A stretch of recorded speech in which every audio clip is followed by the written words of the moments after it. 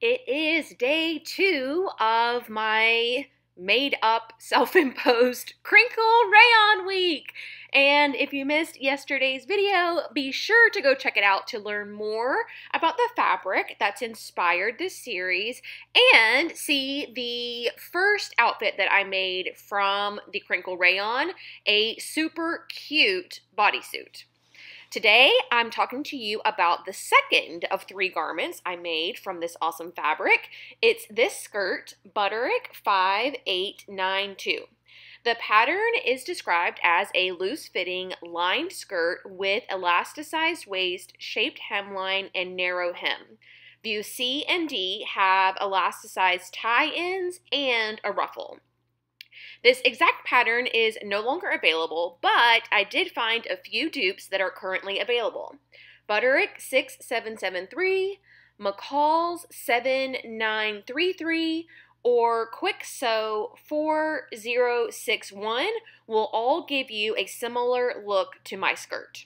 If you know of any indie patterns that would work, elasticated, gathered waist with a ruffled tier that's kind of like high-low or asymmetrical, leave them in the comments section below and I will start adding them to the description box. This pattern is a super simple sew. The only thing that I did differently is I did not line the skirt at all. This fabric is very lightweight and very drapey, but completely opaque. Even mine that has like a white background, you still cannot see through at all, which is great.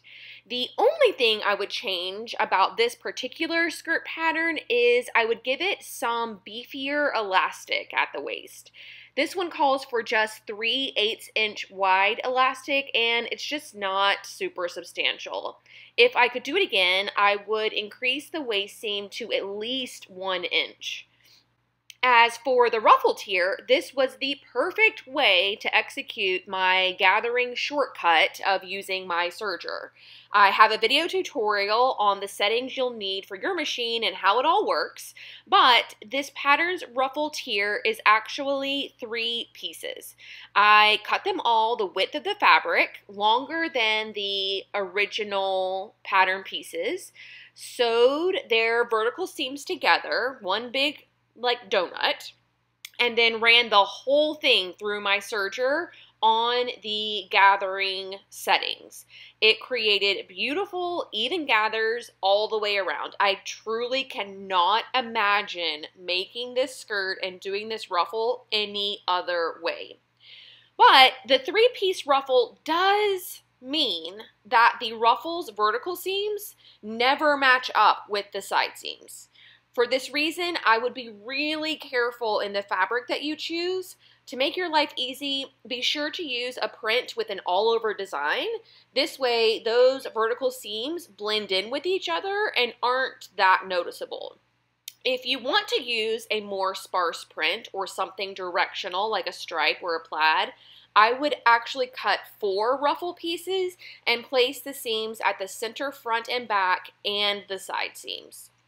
The Crinkle Rayon really highlights the flow of this skirt's design. I mean, it is made for ruffles. When I walk and the wind catches the skirt, it's just a really special moment. It makes you feel so fabulous. The ruffle is super twirly and just elevates an otherwise basic elastic waist skirt. I paired the skirt with a cropped knot front top to keep the proportions right for my body. This works to give the illusion of a smaller waist, and it kind of works like a fit and flare dress would. The top is a Wilfred free top that I got on clearance from Aritzia. My shoes are the same ones I had on yesterday. They are Michael Kors wedges that I got from a local consignment shop. And my earrings are from an online jewelry boutique called Lulu Dharma. They have awesome sales on their site, and they even have secret sales that they email you about that aren't on their website. And you start getting those emails after you place your first order. These particular earrings are the gold large geo hoops, and I love them. It's such a fun take on a standard round hoop. I have an affiliate link in the description box if you want to check out Lulu Dharma's jewelry for yourself. Well, that is going to do it for today's video. Be sure to check the description box for all the links you need to make this skirt. Thank you so much for watching, and I will see you all very soon. Bye!